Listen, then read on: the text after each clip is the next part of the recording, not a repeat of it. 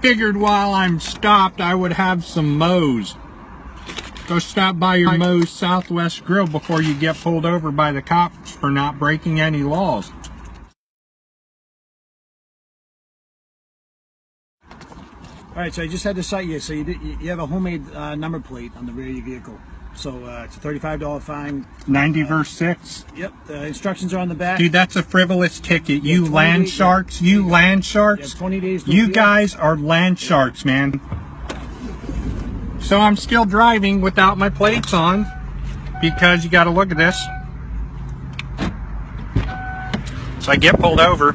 They write me the ticket. And it shows you the plates still stay on while we drive off. Have a good day.